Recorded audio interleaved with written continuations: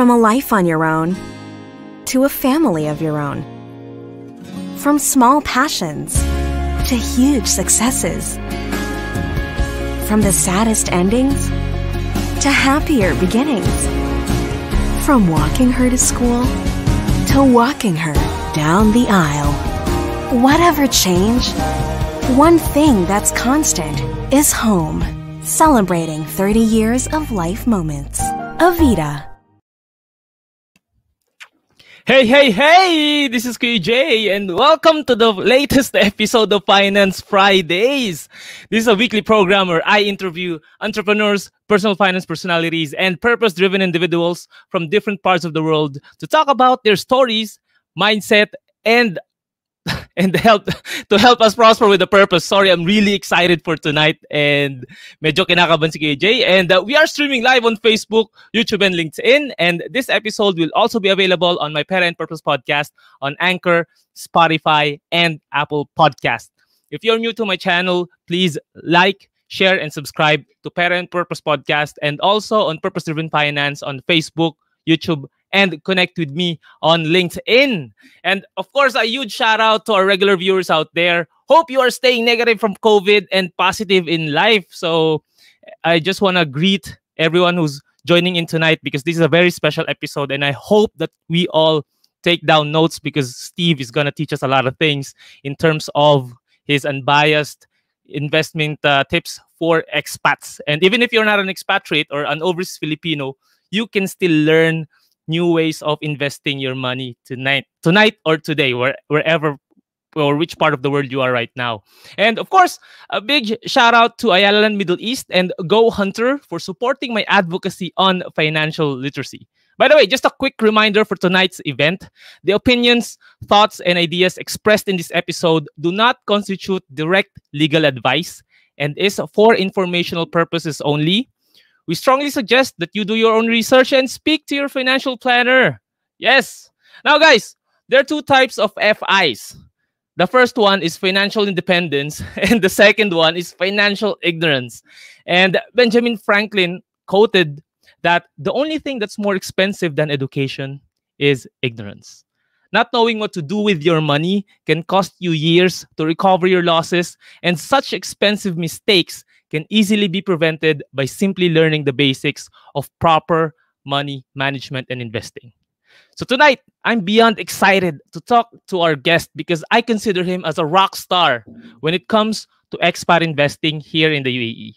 So let me introduce him.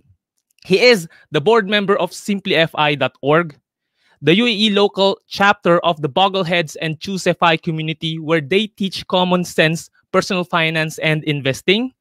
He's also the National's Debt Panel contributor, an investment advisor to top management of banks, asset managers, and sovereign wealth funds all over the world, including princes and prime ministers for over 17 years.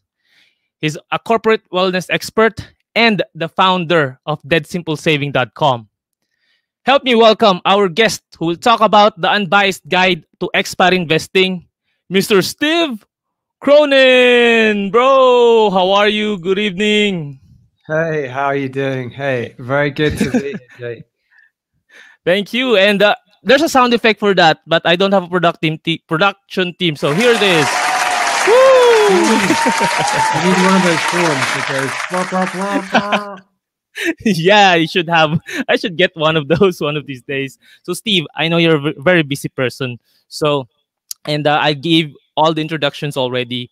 And I just want to know who Steve was before becoming a passionate advocate of FI or financial independence per se. Yeah, interesting. I mean, so once I was a school kid who didn't know anything about money and didn't know anything about financial independence because it's not taught at school. Once I was a psychology student at university. And funny how, Steve Jobs, he once said, like, if you look back on your life, like all these things, you see how the dots connect. He never realized that taking his calligraphy class at university would lead to him introducing all these different fonts into the Apple computer system. And so as a result, like we got lots of fonts a lot earlier than if like Microsoft had just taken over, then like we'd just be like stuck with one boring computer font, you know. So all these things make a huge difference. And then I was a management consultant, as you said. Like I was helping countries to invest their hundreds of billions of dollars. Some of the principles are actually not that different to how you invest your hundreds or thousands of dollars. And you can, both sovereign wealth funds and individual people can get sidetracked by exciting things or bad advice. So it really took a near miss and a few mistakes, financial mistakes, to set me on the path of where I am today. So I like to say to people, I've made loads of financial mistakes in my life, and it's taken me years and years to figure out how to plan, save, and invest properly. And so I'm really passionate. I would say my mission is to help people get it right first time, so they don't have to make the mistakes I made, and they don't have to like spend like 4 years trying to figure out how to do it. They can just learn it in a couple of hours, maybe. Wow, I can totally relate to what you're saying, because I also made a lot of mistakes 5 years ago, and even it is already a long time ago, it still haunts me. And that's the same thing that I told my clients and friends here, that if you're gonna fail, don't fail like me, because it really took a lot of years before I got to recover from that mistake. And you mentioned about painful mistakes about your financial decisions, and I just want to know, Steve, what were those significant mistakes that you can remember right now that made you change the way you handle your finances? Yeah, sure. So I remember going to a bank. I had a bit too much in my current account. Like lots of people, they just let too much money build up in their current account, right? And I was going traveling, and I realized I didn't want to have too much in my current account. You know, what happens if someone stole my cards and emptied it? So I went to the bank and I was like, hey, could I have I want a savings account, please? They were like, oh, you should have this gold account, sir. It's very, very good. And it took me a month or two to realize that the interest rate on this account was 0.1%. Now, these days, we'd all be grateful for 0.1%, but this was back in like 2001. Shows how old I am, right? But this is back in 2001, when you could probably get like 4, 5, or 8%. So they were really messing me around, and it made me realize, maybe I can't trust financial institutions after all. Like maybe they don't have my best interests at heart. So that was a useful mistake. Another useful mistake, I set up my own company in 2010, and in places like the UAE, some companies are just not very good at paying you on time, and that was a difficult mistake, because there were times when you start to have cash flow problems. I definitely remember at least one time where I didn't have enough money to, like for example, in the UAE, you can't take out a banknote out of the ATM that's smaller than 100 dirhams, right? So if you've got 90 dirhams in your account, you're not gonna be taking any money out. So like, I mean, I remember like literally not being able to take any money out to get a taxi home, and having to transfer like £1 over from the UK to so that I could take 100 dirhams. I mean, it's stupid, right? But that's what happens when you have cash flow problems. I've had I've like had times when I didn't pay my credit cards off, and I'll never make that mistake again for sure.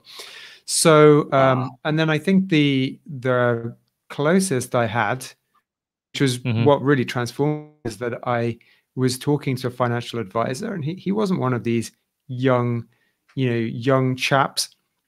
He looked the part. He had gray hair. He spoke very sensibly, and he was recommending that I put my money in this 25-year savings plan, and it sounded like a good idea. And the longer you have it in, the more bonuses you get, and the lower the fees come, and all this sort of stuff. And I was telling my friend this as we were driving along Shakeside Road, and she said to me, "Don't do it. Like, don't do it." I lost lots of money in one of those funds, and I was like, "Wow, what? Really? Why did I not notice this?" And that weekend, I started to do some research, because like, look, I'm in the financial services business. I should be able to understand these things. And that opened up a whole world to me. I found Andrew Hallam, who his website, obviously he's an amazing teacher for expats. And I started to realize that these plans were super bad. They have very high fees.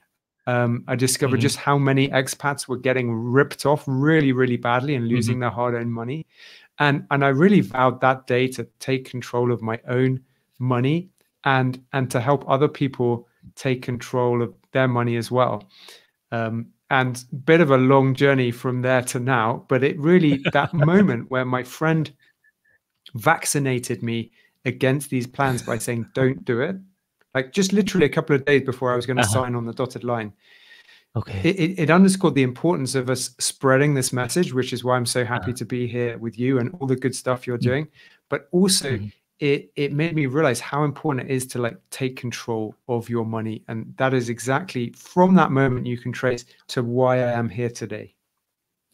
Damn, those experiences were really painful to many expats who have encountered the same plans. And like what you were saying, it's really amazing that there are programs that you think would be beneficial for you in the long run, but when you put the numbers down, then you will definitely see that, hey, it's not gonna benefit you because of some things that you will also share with us this evening. And shout out to and Andrew by the way, Hallam as well. My friend or my client who works in the Philippines, he's an expat living in the Philippines.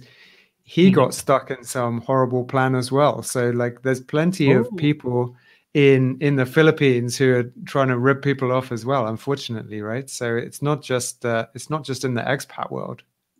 Yeah, so it's just not here. I mean, I think that's how the financial world was designed. And when you come from that place and then you realize that there are better options for retail investors or small time investors to put their money in, then you should tell that to people, because that would benefit a lot of their money and also their lives in the future. And like what you said, Andrew was also a big help through his book, The Millionaire Expat. And it opened me to a lot of information that I wish I learned when I came to the UAE. And because of that, I also want to ask you, Steve, what currently is your investment discipline that you follow, and who gives advice to Steve Cronin? Because you are being followed by so many expats here. I listen to your podcast, or you're guesting to different podcasts. I read your debt panel, because the stories that that are being shared there are also the same stories that I share to Filipino expats here. I told them once that, hey, look at the current article on the National, and you'll learn how to prevent this from happening to you. So, who are your mentors, and what's your investment discipline right now? Yeah, I mean, it's always, everybody needs a mentor, right? It's always good to have people who can teach you stuff. I like, I mean, Andrew Hallam, his articles are an amazing source of information. People like Ben Carlson, like A Wealth of Common Sense. These all have like really good blogs, really good videos. The other board members of Simply FI are really good as well. So, you know, it's a big Facebook group now. We've got 15,000 people. And so you can crowdsource a lot of sensible information and also experiences there about what people are struggling with. And people come up with useful solutions all the time. But I think that the board members are people that I really trust, because I know that they're aligned. You know, they're all doing this for free as well. They don't have any financial incentives. And when you have those people who are really knowledgeable about expat finance and you trust each other, that's a great source of information as well. So that's pretty much, and I think also once you understand the basics and you understand how to think about investing or debt or financial independence or whatever it is, it does make it easier to Google things, because then you can filter out all the rubbish and you can find the right information. And it's not always easy. I mean, I remember a couple of weeks ago, I had to write an article about protection levels, like what happens if your brokerage goes bust, right?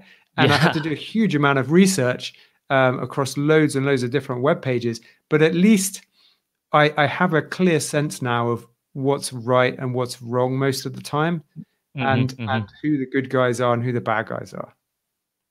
Yeah, and shout out also for you guys bringing the Simply FI community here. And that's how I got to know a lot of different expats who are doing their best in helping other expats to invest on them, to invest independently. So, can you tell us more about the Simply FI community? Because I want more Filipinos to be in that group as well.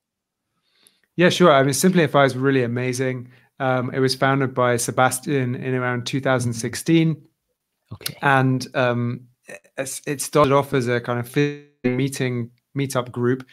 But what it's evolved into really is a Facebook group. And as I said, we have 15,000 members. If you look at the equivalent in the UK, like Financial Independence London, Financial Independence UK, they have like 2,000-3,000 members, right? We have 5 times more than that. Why is it? I think it's because there's a real lack of information for expats. And there's also a real risk of getting ripped off, and lots of people have been ripped off. And so once you have been ripped off, you are determined never to let that happen to you again, and never to let it happen to other people. And so you would be more likely to join something like Simplify and then tell all your friends about it. So I think that's how we've grown. And the most important thing is that, like, none of us are on Simplify for the money, right? We're not there to promote. I'm not allowed to promote my online courses or my private coaching on that group. No one's allowed to promote anything. We don't allow affiliate links. We don't allow many advisors on there, certainly not commission advisors. So it's like a safe space for asking questions around money and learning about finances, especially expat finances. And you can really get any question answered like within about 10 minutes. I do sometimes wonder whether anyone does any work, or they just sit there waiting to ask questions. And it's been a really amazing thing. And I think that's why it's grown so much, because it's sincere. You know, we really care about helping people, and people feel that. And it's really nice. Yeah, and Simplify is like my safe place in terms of unbiased investments for expats. When I want to get advice on tips or tips about investing independently, that's where I usually go. And I met some Filipinos there as well, and that is why I also want to bring in my clients there, because I think I got lucky. I was in the industry and I was that advisor who earns from commissions as well, but I went in that group just to learn more about DIY investing, because I also believe that it is better for everyone to have an idea of where to put their money, and doing things by yourself can really give you so much additional benefits in terms of costs. And we are leading towards to that advice that you want to give us, especially on your unbiased tips on how to invest here in the UAE. But before we go there, let's just greet our viewers tonight. We have Heidi, who's watching in the Philippines right now. It's 11 p.m. in the Philippines, and thank you so much for watching this. JR is also here. He's an expat here in Dubai. Also, Lawrence is here. Thank you, Lawrence, for watching. And Miss Marie Chris is also here. Thank you. She loves the background. Yeah, looks like we have books on our background. And John Clyde is also here. Thank you so much, brother. And of course, Mr. Matthew Lamar is watching, and he said that great to see how Steve is. Wait, let me just check. Something popped up. Great to see how Steve is still so humble to take advices and make room to learn. Yes, and that's what I love about Steve. And also, I actually posted on Simplify. I told her when I made the announcement that I was leaving the company and I was looking for advice from you guys, and I said there on the comment section, hey, Steve is so busy, so I'll probably seek your opinions, guys. And you actually took the time to leave a comment, and we had a Zoom meeting after that, and I learned so much from you, and I really appreciate the time that you gave me, not just for tonight, but also the first time that I had my Zoom meeting with you. Yeah, it's really important. I think, as I said, I have a good sense of who the good guys are and who the bad guys are. And so if I see someone who's spreading the good word, that I'm very happy to help them. And yeah, I think it is also important for, you know, you can see Jay and me and think, oh, these guys are so sorted. They know exactly what they're talking about. and they have enough money to make it happen. We all started from somewhere, right? And we all started from a position of ignorance, and we made lots of mistakes. So yeah, we're still learning, and it's just a compounding effect, a snowballing effect. The more you learn, the more confident you get, and the more you want to talk about it, and then you want to learn even more. So yeah, absolutely. I don't want you to think that I'm some Superman who knows everything. Like, absolutely not. Like, I'm still learning, and I'm still making mistakes, and I'm definitely not perfect when it comes to my finances. So yeah, absolutely. And really happy that you are a very humble person and always willing to learn from the other guys as well. So before we go to our main topic this evening, let's just have our first break. And after that, Steve will share his unbiased investment tips for expats here in the UAE. Well, actually, not just in the UAE, but also all across the world. So stay where you are. We'll just go for our first break. As city living turns more quickly, the need to always be in step with the daily rush has become ever more important. A need that developer Avida Land has chosen to take head-on with their newest development, Avida Towers Verge. Located in Mandaluyong City, Avida Towers Verge gives its residents unparalleled access to key places in the metro. It banners the ideas of access and convergence to make sure that its residents are never too far away from the things that count. Also worth noting is the fact that Mandaluyong is one of the best places at the moment to invest in property, with values continuing to rise due to high consumer demand, making Avida Towers Verge a very worthy investment. For almost 3 decades, Avida has been providing thoughtfully designed homes in secure communities. And with proximity becoming more and more essential in modern living, they have listened once again with the unmatched location and value proposition of Avida Towers Verge. So now, residents won't ever fear that they are missing out on anything again.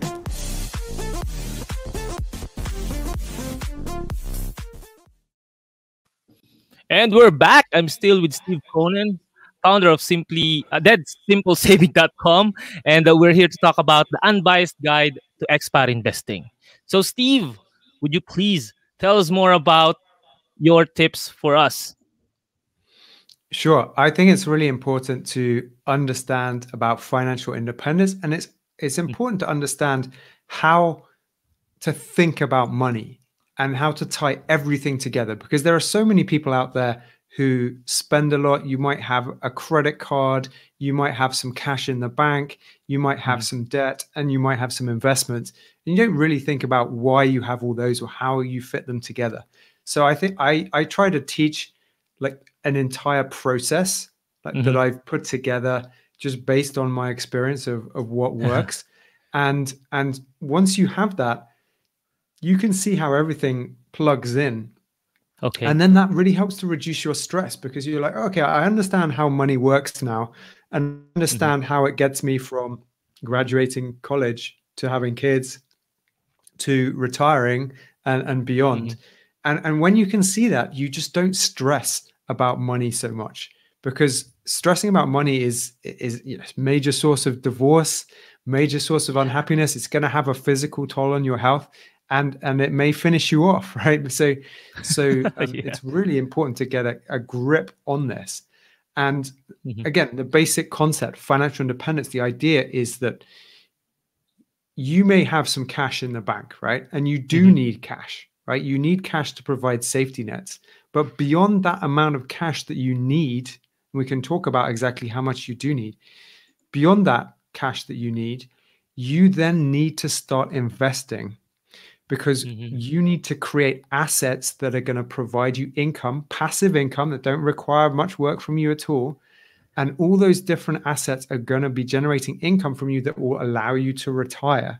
You don't necessarily have to have a state pension or anything like that. And as most expats, frankly, we don't even have a pension at all, right? So you do need that.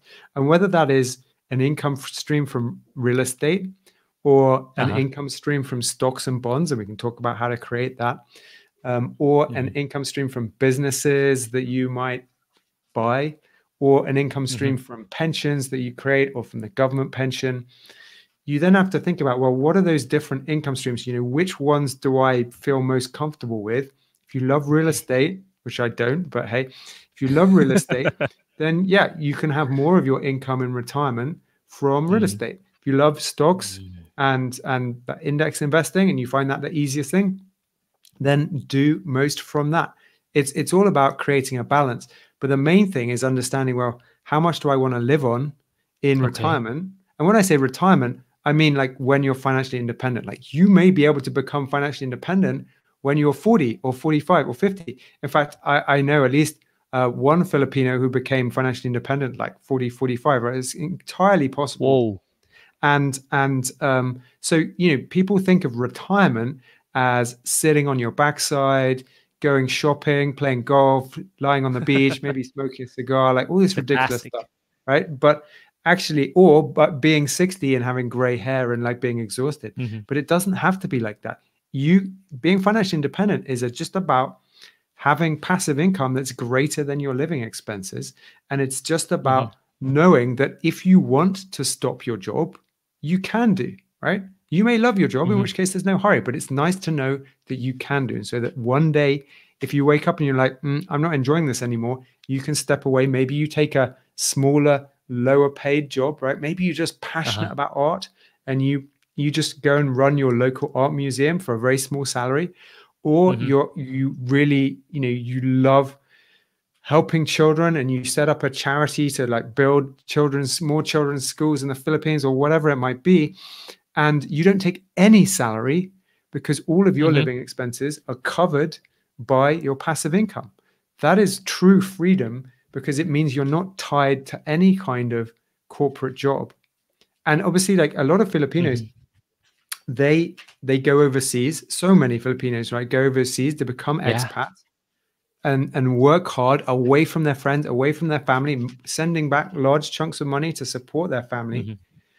Wouldn't it be amazing if you could make that money work, that the money that you are earning and are able to keep, making it grow and work super hard? You're working hard away from your friends and family. What if you could make your money work super hard in a sensible way, like not in a risky way, but in a sensible way, so that at some point you don't have to be away from your friends and family. You can, if you want to go back to the Philippines, you can go back to the Philippines. If you want to go somewhere else, you can go somewhere else. You have total freedom to do whatever you want to do. And you don't have to be a slave to money and a slave to working. What an amazing opportunity that is. And it's totally, totally doable. Yeah, exactly. And I think you designed a process based on your experience. And it's what you call the dead simple saving plan, or if it is a plan. So I want to share it. And can you give us a quick rundown on how to execute this? Yeah. So the basic idea is you've got a plan, you've got to save, and you've got to invest.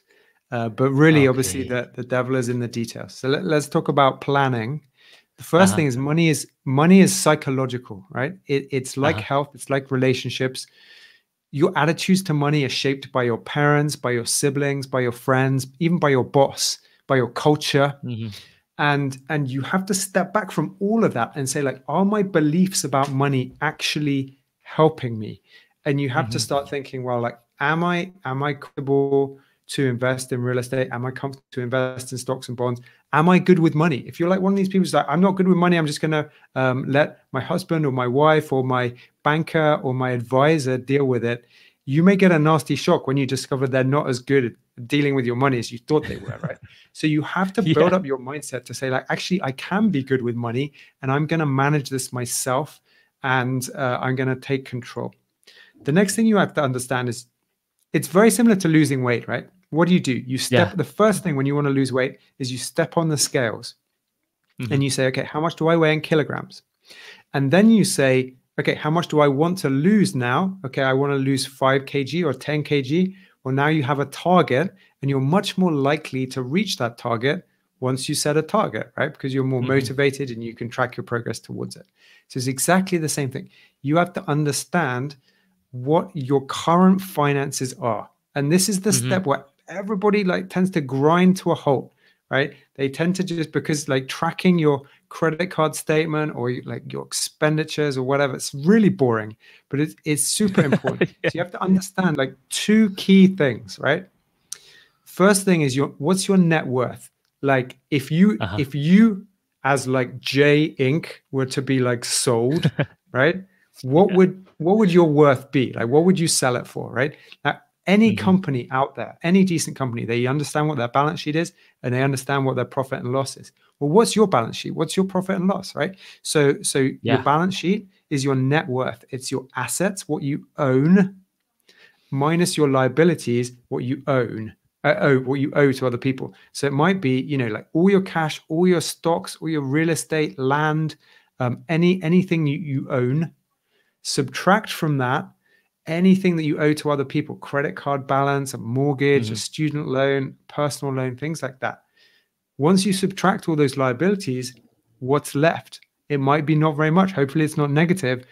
It doesn't matter. Right? Your net worth is not your self-worth. So it doesn't matter what happens. Exactly. It's just important that you know that number, because once you know it and you track it, you can grow it, and you'll grow it much faster than you realize. Next thing is to understand your savings rate. What's your income, money coming in, minus your expenses? What's left over from your income as a percentage of your total income, right? When your expenses have gone out. So at the end of the month, when hopefully there's some money left in your bank account, how big is that as a percentage of your total income? And ideally, you know, it's not like 3%. And I always say, I mean, in the UAE, it's easy, right? Because there's no tax. And so I always say like 50%, right? If you can get it to 50%, you are going to transform your life. But I understand kids are expensive. Like Filipinos have to send a lot of money home. I understand that, right? But if you can just get from 10% to 11% to 15% to 20%, every single percentage point will transform how you it will transform the stability of your life, right? So it's really important to, like, you've got two levers there to change your savings rate. You've got your income and you've got your expenses. So you can try and get a pay rise. You can look for new jobs. You can try and get an extra job. You can try and get promoted. That boosts you can do side hustles at the weekend. This is your income. You can also reduce the expenses, like the big expensive stuff like rent, education, things like that, but also the little stuff that tends to stack up, like food deliveries and things like that. True. So, the little things. So you have to boost your savings rate. And how you figure out, well, and then the next thing is you have to have a goal, right? So number 3 is you have to have a target. And this is what goes back to what we were saying, like, how much do you want to live on in retirement? If you feel, okay, I could retire on $1,000 a month or $2,000 a month, just think in today's money, right? So maybe you need $12,000 a month, a year. Maybe you need $24,000 a year, whatever it is, right? Is some of that going to come from rental income? Is some of that going to come from stocks and bonds? If it's just coming from rental income, you need to find property that's going to generate $24,000 a year, right? If it's going to come from stocks and bonds, well, using the 4% rule, which Jay can tell you about another time, you can take 4% out of that stock and bond portfolio, right? So if you need 25,000 a year, then you can get by on like $250,000, you know, portfolio like that. So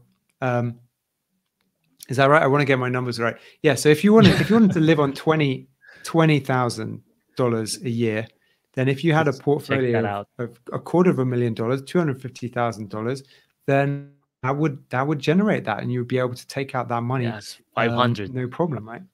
So the key thing is, like, once you know that goal, you can say, well, how far away am I from that goal, based on how much longer I want to work. And if you're way off, right, and it says, oh, you can retire in 30 years, and you're like, what? I want to retire in 10 years, not 30 years. Then you need to reduce your happiness with intention, right? Know why you're doing it. Reduce your happiness and say, okay, I'm going to reduce I'm going to reduce my expenses. I'm going to work Mm-hmm. really hard. I'm going to get the whole family on board. And Mm-hmm. we're going to do this, even though our happiness is going to go down, our monthly savings rate is going to go up, our net worth is going to go up, and Yep. the time to retirement or financial independence is going to be much shorter, and we're going to get ourselves back on track. And if you do that with clear intention, if you have a plan, it will get you through those difficult days. Especially, and this is especially true if you're in debt, right?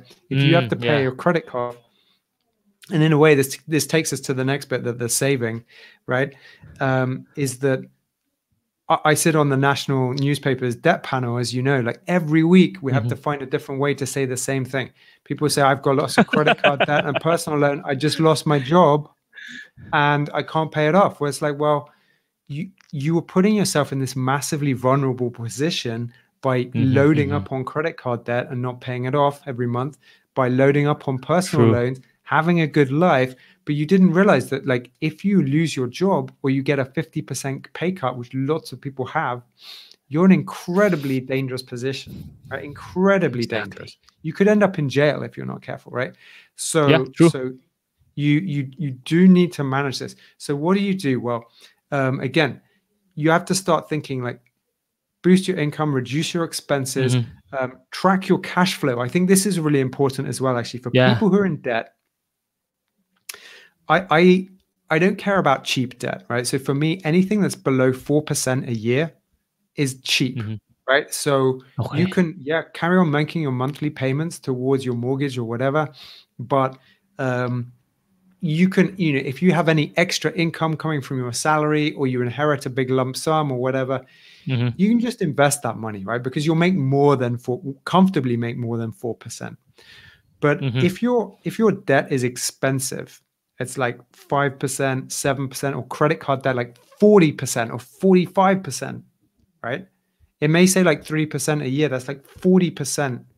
3% a month is like 40% a year, because of compounding, like interest on interest, like building up and up. So credit card, that's super important. It's super toxic. You must pay it off every single month. So important. Yeah, and a lot of expats are tied up with that cycle of paying their debts every end of the month and then just living paycheck to paycheck. And the two things that you mentioned here about planning and saving are really the basic foundation before you invest. And as I'm looking at your diagram, it's very similar to what I'm also promoting. That before you start investing, you gotta make sure that you know where your starting point is, like your net worth, your savings rate, and especially the mindset. And in addition to the mindset would be the clear purpose of why you want to be financially independent. So having those preparation can help you become a better investor in the next coming years or what. Because I think the main problem, or one of the problems of many Filipinos, is that when it comes to investing, they go ahead and make rush decisions, even if they check their numbers and they're not fully prepared on this. So it's a good point that you mentioned that these two things, planning and saving, are the two important things before any expat should start investing. Now, let's jump ahead with the investment, and I'll share another screen, and I would love for you to inform our audience about, I think this is the ETFs that the FI community is promoting. And let me just check that out. Okay, so I'll share the screen again. There it is. There we go. So yeah, look, before you even think about investing, you have to pay off any expensive debt, like over 5% a year. You've got to pay it off. You must have a cash buffer, at least 6 months total expenses. If you've got a mortgage back home and a tenant is paying that off, well, you could lose your job and the tenant could lose their job at the same time, right? So include that in your expenses, even if you've got tenants paying it off. Total expenses, cash buffer. Then you've got to think about, like, what's coming up over the horizon the next 2 to 5 years. Are you going to buy a house? Are you going to buy a car? Are you getting married? Are you going to do an MBA? Do you have to pay for your kids' education? This sort of money you cannot put in the stock market, because the stock market is very predictable over 10 to 30 years. It's very unpredictable over 2 to 5 years. So anything like coming up on the horizon, you've got to start saving cash for that. Once you've got the cash there, those cash safety nets, that's when you can start to do this, what Jay's showing here. That's when you can start to think about investing. Now, the problem for expats and possibly Filipinos as well, right? So like people in the US, UK, Canada, they have it easy because there's lots of very big companies that make it super easy for you to invest. In the Philippines, I think it's pretty easy to invest in the local stock market, but the fees are going to be expensive. When you're an expat, it's not easy to do anything, frankly, and anything that people do put you in is very expensive, and it's probably the wrong thing, and they're probably just doing it because they're trying to make commission out of you. So this process diagram here, this is the simple way to invest, and no one's going to show you how to do this because they just want to make money out of you, right? But I'm going to show you how to do this because I'm not trying to, I don't sell any financial products. I want you to manage your money. So this is the problem, right? Let's say you want to buy 5 bananas, and you go to Chiquita and you say, hey, Chiquita, I'd like 5 bananas, please. They'll be like, what are you talking about, man? Like, maybe we can sell you 5 pallets of bananas, right? Like 50,000 bananas. We're not going to sell you 5 bananas. And so what do you have to do? You have to go to a supermarket. And if you say, I'd like to buy 5 bananas, they're like, yeah, no problem. Okay, here's 5 bananas, because their whole business model is set up to help you do that. So you have the same problem with investing, is that if you go to one of these gigantic fund management companies like Vanguard or iShares or even Fidelity, and you say, hey, I'd buy, a couple of shares, or I'd like to put $400 into one of your funds, they're just going to be saying, like, no, go away. You're an expat. Like, we've only just got set up in the UK. Like, we certainly don't have time to deal with people in the UAE. So whether you're an Emirati or you're a Brit or you're a Filipino in the UAE, it's very difficult to invest. So how do you do it? You have to go to a fund supermarket, right? You have to go to a fund supermarket, and then you can buy these small amounts.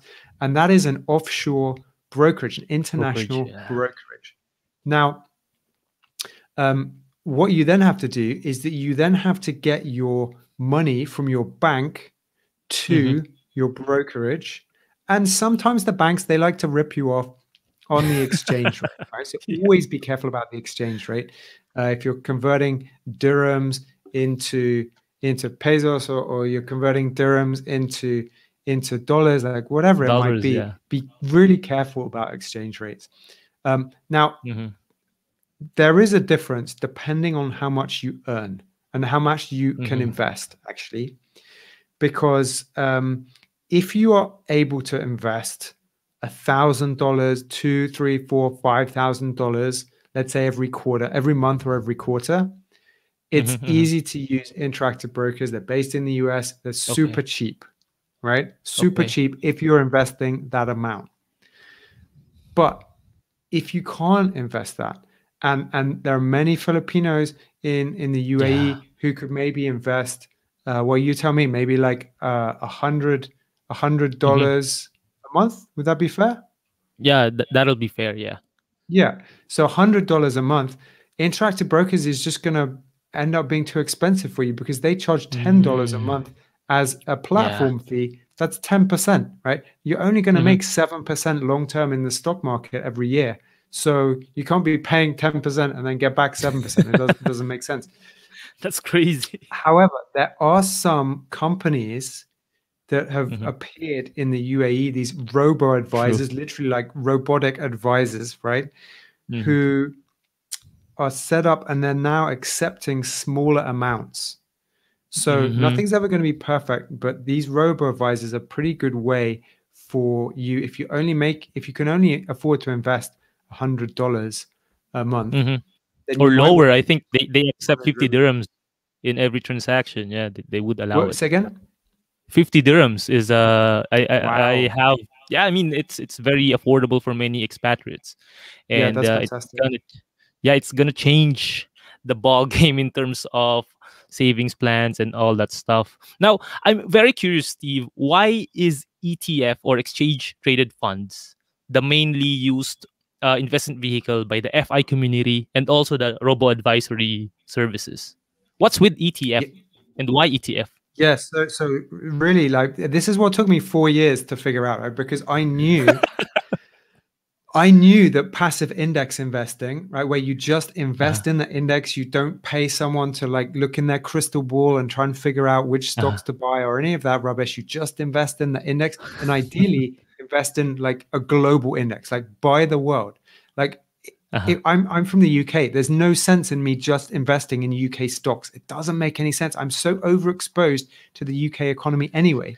Same if you're a Filipino, right?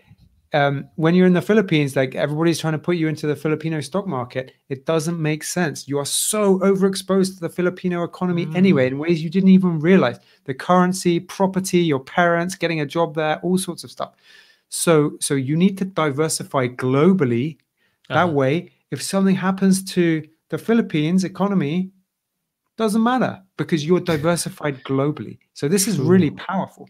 Now, traditionally, you could invest in a mutual fund, right? And in a fund. This is the typical way of doing it. But expats do not have access to these funds for whatever reason. It's too complicated to put us in it. I don't know what it is, but we cannot. So we just have to forget about those. But there's another type of fund called an ETF, which is an exchange traded fund. Might as well call it Expat Total Freedom because it's so amazing for expats. I love that. Right? ETF.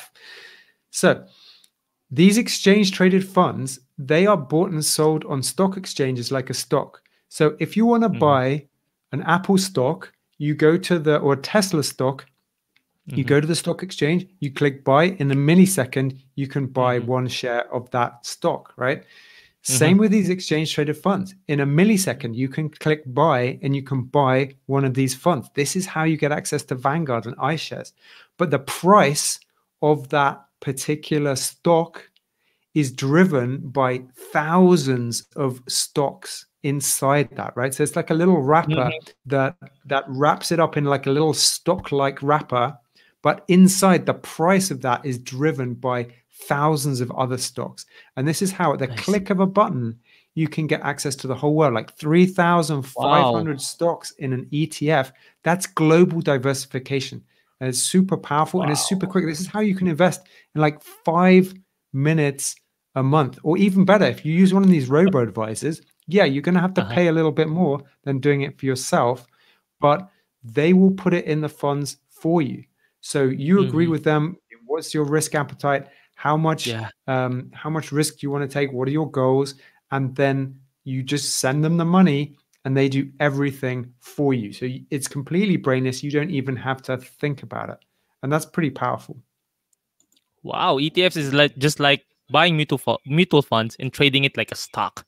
And I've been studying about it for the last couple of months now, especially after I read Andrew Hallam's book. And it's really an eye-opener to me. And now that there's also some robo advisors who's giving you exposure to these ETFs, then it's really a great opportunity for retail investors to get exposed globally by just doing it like what you said, 5 minutes a day. Now, I think just on that, like these three words that will transform your financial literacy, right? So, robo advisor, right? ETF and brokerage. Once you understand those 3 words, then the key to low cost investing for expats, it unlocks the gates, right? And you can just walk right in and you can transform yours and your family's wealth. So I think those 3 words. Again, we're not taught this at school. When you get off the plane in Dubai, there's not a big sign saying, hey, this is what you need to do to make money. In fact, it's the opposite, right? You get a phone call from someone persuading you to get in one of these horrible funds. But if you know these 3 words, and if you know that you need to keep fees low, ideally try and keep your total fees below 1%. Why is that? Because you're only going to make 7% in the stock market, right? So so even 1%, which sounds pretty low, 1% out of 7% is like 12% of your total annual profit, right? So you have to keep fees low. If you try and keep your total fees below 1%, it will protect you against so many scammy advisors and so many bad plans. So the brokerage and the ETFs and the robo-advisors, this is the way to keep those fees low and get your money working hard for you. True. And can I share just one more slide from your presentation that I downloaded? And I think it Sure. will really give a lot of value in this session of ours. The Yeah, impact of a 4% fee if the average return of a fund is 7%. So see, there's 78% reduced in gains. That's the impact of fees. And this is why Yeah. So it is. I mean, even if we got time, if you can go a slide back, there's another important. This one. This is a super powerful slide. I borrowed it from my friend Sebastian, actually. So he developed this. But like this is based on someone investing less than $1,000 a month. But if you just knock off a zero, then it can be like less than $100 a month, and it still applies, right? So then maybe it applies to more Filipinos in the UAE, right? So let's say that this person, you see the blue lines at the bottom, right? Yeah, this person is investing about $100 every month. Okay, so that's about $1,000 a year for 40 years. And so after 40 years, they have $40,000. I'm knocking a zero off for you live, right? So they have saved up $40,000. Okay, that's okay. Wow. But their money's not working that hard for them because that's the money that they've got from their salary from working hard. But they have been investing it smartly. They've made that 7% a year, and they're getting that compounding. So you get the 7% in the first year. The second year, you get 7% on what you put in originally, but also the 7% that you made throughout the year. So you're getting 7% on top of 7% on top of 7%. That's why it goes up like a coronavirus curve, right? It's like, and this is super powerful. So look what happens after 10 years. You can see the orange bit, right? You can see that like you've got your portfolio size now is like 2/3 money from your salary, and then a third is just like free money that's just come from working hard while you're asleep. You're asleep and your money's working hard for you. After 20 years, half of your portfolio is free money, right? That just came from you investing sensibly. And then after 40 years, you've turned that 40,000 into 210,000. 210,000, right? And that's when you can take out nearly 20,000 a year, like 15 to 20,000 a year to live on for the rest of your life. It's super powerful, right? And this is because the power of compounding. Now, if we go to the next slide, the point is like the power of compounding over 40 years, your portfolio is more than 5 times bigger than it would have been otherwise. The problem with investing in these savings plans that have a high commission or in actively managed funds back in the Philippines, they have high fees, right? And every percentage point is knocking off a slice of those gains, and a big slice, right? We're talking tens of thousands here, right? Some are 5% management fees in the I mean, it's insane, right? So if you think like 4%, again, it doesn't sound like a lot, but it's 4% every year to set against the 7% profit you're making every year. 4% out of 7% is 60%.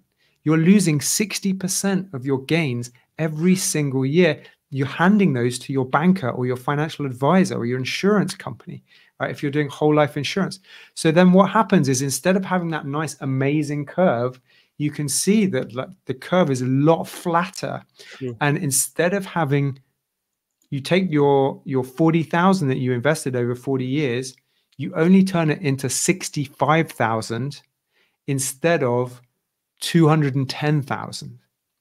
And therefore, you have handed $150,000 over those 40 years to your advisor. Think how that's going to just like massively change your retirement for the worse. Yeah.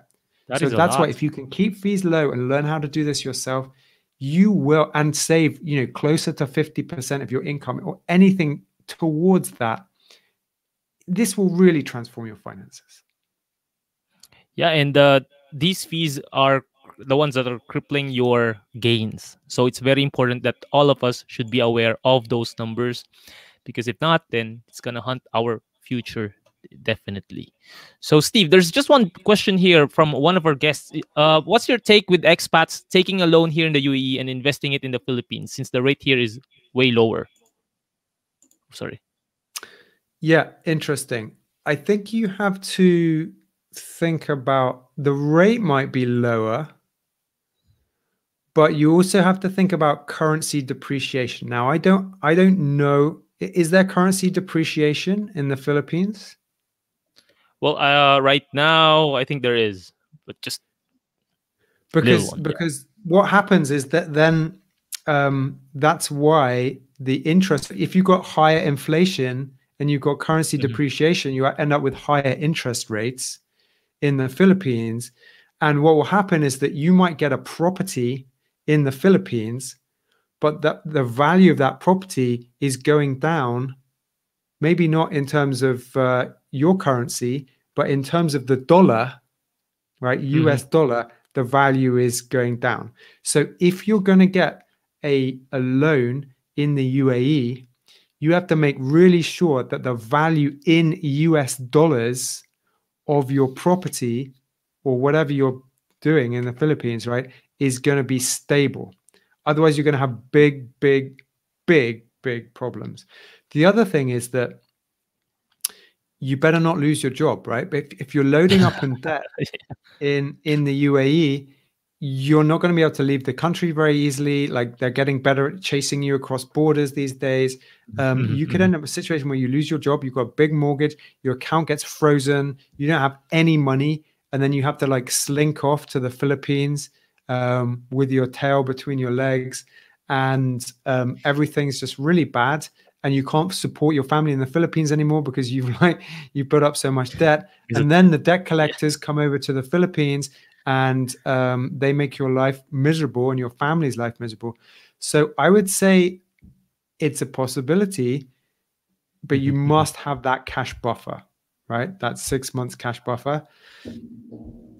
Then you must make sure that loan is pretty reasonable interest rate, not above 4 or 5%. And you must make sure that whatever you invest in, it's not going to depreciate against the US dollar. Okay, well, thank you for your I'm tips. liking these brother. live questions, though. That's always fun. This is fun. I mean, doing it on StreamYard. We should do this on Simplify as well. Now, probably, so one last question for your last two questions. Very, very quick, because many Filipinos are so into active stock trading, Forex, and cryptocurrencies. So what's your take on these investment vehicles? Or if it's an investment? Any kind of trading is a total waste of time. Right? Because what's going to happen is, you'll do 6 good trades and you'll think you're a genius. And then the 7th trade will wipe out all your gains. Or you'll have 6 good months and then the 7th month will wipe out all your gains for those 6 months. Or you'll have 6 good years and you'll think you're a super genius. And then the 7th year, there'll be a big crash. You'll lose all the gains from your 6 years and you're going to have to sell your house, right? Because you built your lifestyle on all this wealth that isn't solid. So be careful about that. So stock trading, not a good, it's okay for a bit of fun money, right? Like 10% of your investment portfolio, like your retirement portfolio, not even in your retirement portfolio. On top of that, if your retirement portfolio is $10,000, then maybe, you can have an extra $1,000 for crypto, for buying stocks, for investing in your friends' businesses, stuff like that, like stuff that can like really easily go down close to zero, like can go down 90%. Investing in individual stocks is super risky. Crypto, it's gone really high in 2020. So everyone thinks this is amazing. It could easily reverse, just like it did in like 2017, 2018. It easily reversed. You can lose big time, like big time. So again, it's fun money only. If you have no retirement portfolio, right? If you're just like, if you're a sheep who's just persuaded by whatever else everyone is telling you to do, but whatever's hot, right? So you just have some money, maybe you have a credit card, and then someone's like, oh, Bitcoin's gone up like 20 times. And you're like, wow, I could turn, $1,000 into $20,000. That'd be amazing. And you put all your life savings into Bitcoin. It could be a disaster. It could be a disaster. I don't know. I don't have a crystal ball. Maybe it'd be amazing, but it's very risky. So there's a decent probability that that individual stock or that individual cryptocurrency could be a disaster for you. And then you've let down not only yourself, you've let down your entire family. Probably you were like telling everybody else about it. You probably let down all your friends and colleagues as well. Because you know what? People only talk about their trading when they're doing well. They don't talk about it, not even to their wife or husband, right? They don't talk about it when it does badly. So you're only hearing one way. You're only hearing one side of the conversation. And why is everybody writing newspaper articles about crypto and individual stocks and NFTs and all this rubbish? It's because people click on it and they read it, right? And so passive index investing, which is the best, most sensible way to invest in the long term, no one writes about it because it's essentially boring, right? But you want boring. Promise me, have excitement. If you want excitement, go on a roller coaster or go to a bar with your friends, right? Don't like have excitement in your investing. Or if you do, just like a tiny bit of your portfolio, because otherwise, your finances should not be exciting. They should just not be exciting, right? Because they're going to get scary, right? The roller coaster is going to be like, and then you're going to want to get off and you won't be able to. Hey, I'm going to borrow what you said. If you want thrill and excitement in your life, don't do that in your finances. Go and ride a roller coaster instead. I love that. I love that. Now, see, Steve, since my program is all about purpose-driven finance, I always ask these questions to my guests. How do you want to be remembered in terms of how you used your money? I want to be remembered that I made my money work hard so that I could have financial freedom, which meant I could spend more time with my family.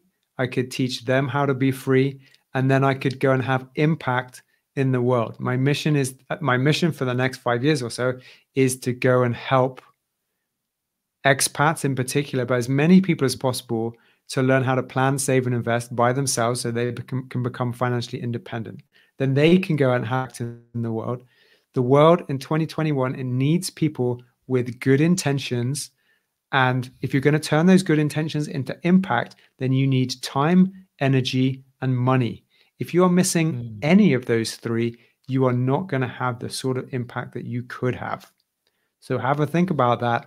And then go and make sure that you do have time, energy, and money. One of the best ways to do that is to get your money working hard for you so you don't have to work so hard for your money.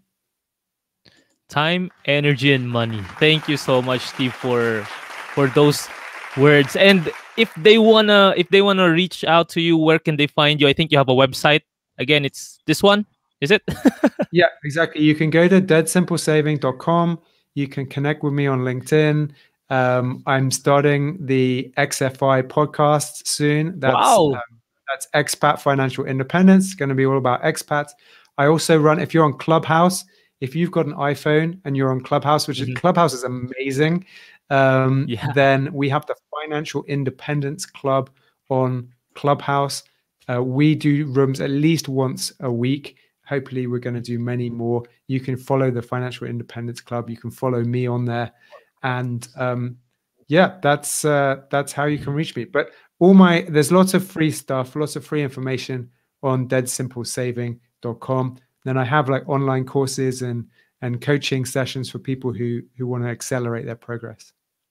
Perfect. And then also flash your number here. Okay. So you guys can text Steve. I haven't tried calling Steve yet, so it's the first time I flashed his number here. And I think we have a community where we want them to join us as well. It's the Simply FI community on Facebook. Yeah, exactly. So join the Simply FI community. Yeah. All right. So that wraps our episode for tonight. And I hope you gained a lot of wisdom from Steve. And this episode helps you begin your journey towards low-cost investing and start or prevent yourself from joining some of the savings programs out there, which will definitely eat a lot of your gains. And if you missed this entire episode, you can listen to this on my Parent Purpose podcast through Spotify, Anchor, and Apple Podcast. And don't forget to follow Purpose Driven Finance on Facebook, IG, and LinkedIn. And don't forget to visit deadsimplesaving.com by Steve Cronin. Again, this is Kuya Jay, together with Steve Cronin, telling you to prosper with a purpose. Thank you so much, Steve. Really appreciate the time you've given me. Really appreciate it, brother. Take care. Thank you very much.